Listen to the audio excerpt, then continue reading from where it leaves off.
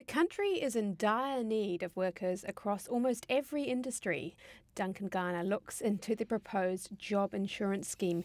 Duncan, can you tell us a bit more? I mean, it's only proposed, but you think the government is going to push this through? Oh, they've made it quite clear. As in the past week, Grant Robertson has turned up to business groups, to audiences where he said it, and I've heard it myself, where he said that the legislation is being prepared. So when legislation is being prepared, it's being prepared for the House to be pushed through. What the detail is, it'll be pretty similar to what he's already proposed. So I actually think it was a con, the whole thing. I don't think this idea that it was a proposal was incorrect, and we were being conned. They were out there hiring staff, designers for the scheme. They put $60 million towards it in the last budget. Who does that if you're not going to go ahead with it? Who puts $60 million towards a new scheme if you're only in the proposal stage? These guys were well advanced, and you have to be, because it's quite a complex process. But they were hiring staff and allocating money in a budget round to something that was only a proposal. Very rare, isn't it? Very unusual.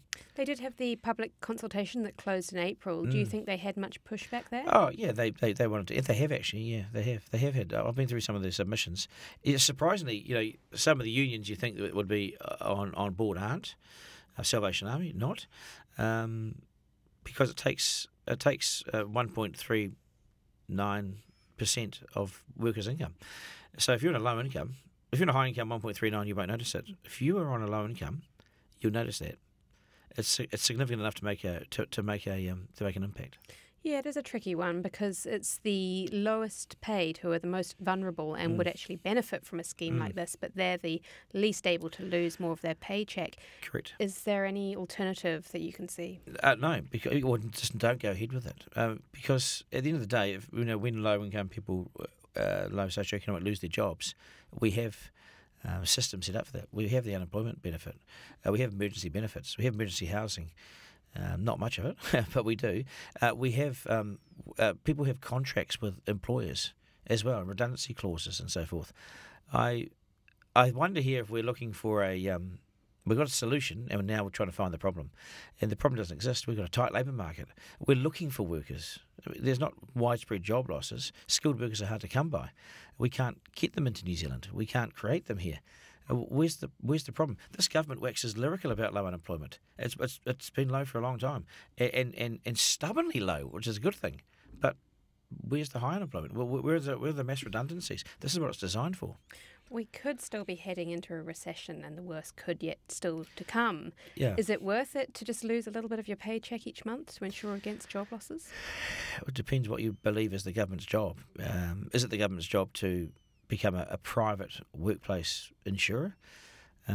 We've got plenty of them out there. They line the streets around where we're doing this interview right now. There are insurance houses all the way through here.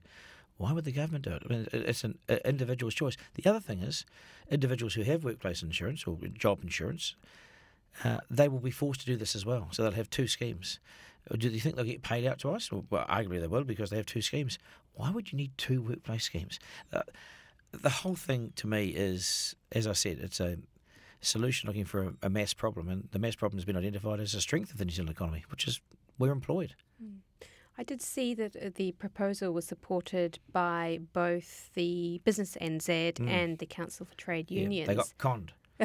They usually oppose each other, so what do you think this signifies? Well, National said they'll repeal it, and I think there was a lot of disappointment amongst some business groups that Business New Zealand did this, and did it almost by stealth behind the scenes. This is what Grant Robertson did. He went out there and he got the two sides, and he said, look, we've got a mandate. We won't be in there for long, because if National gets into office, it'll go.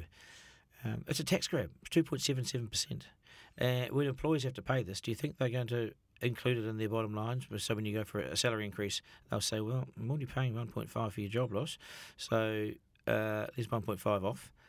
They do this every year. It's cumulative. Over 10 years, you could have $35 billion in there. It's $3.5 billion a year of wages that goes into a fund. Now, if there is another mass pandemic and everyone loses their jobs, it'll look mastermind, won't it? But I don't know. I think it's a tax that the government said it wouldn't introduce, which was no new taxes. It's a tax. And what likelihood do you think that this is actually going to get enacted into law? 100%. 100%. It's going to go into law. Now, When it's enacted is a different question, but I think they'll try and pass this before the election. I think a number of these controversial things will be passed before the election. You can see it in their timing. That's why they've already allocated money. It's why the staff are already employed. They're doing this because they may not get another chance. So this is why they squeeze it through. They've got 1 year to get it in. It will take all that because you have to go through parliamentary readings and so forth. But this will be law by the next election. If it's not, it'll be close to. Duncan, thank you very much for your time. You're welcome.